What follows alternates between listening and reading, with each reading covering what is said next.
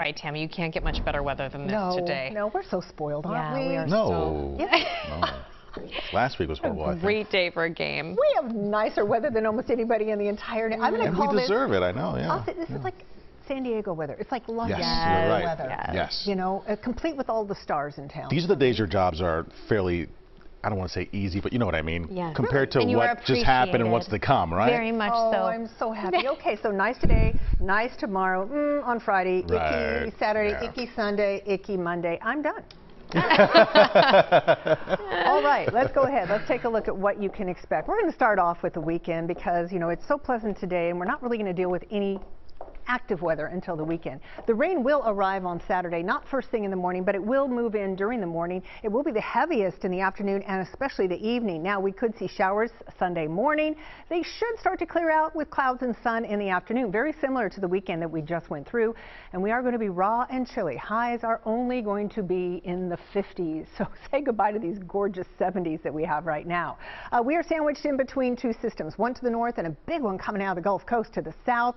We also are watching a system that is well out to the west. That is part of our weather maker for the weekend. Neither of these two are. There's another one behind this southern system that will be part of our weather maker, and this is how it all plays out. High pressure, I call this the happy weather, the sinking, warming air, which is exactly what we have. It's in place right now. System to the north, system to the south don't bother us. They slide on by. System to the west, that one does bother us. So say goodbye to the system to the south. High pressure in place for tomorrow. Another beautiful day with a few high thin clouds. Here comes that system from the west, and it's going to merge with a secondary system that comes up out of the south, and this is going to bring us our rain through the weekend. Here we are, Saturday morning, 7 o'clock, give or take.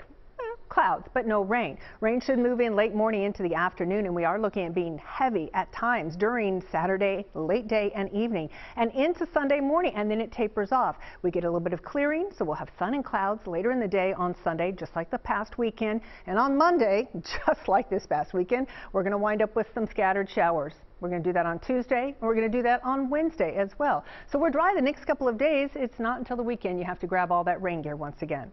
For tonight, 46 in Philadelphia, 48 down the shore, and we're looking at 40 degrees for all of you in the Lehigh Valley. A pretty pleasant night out there.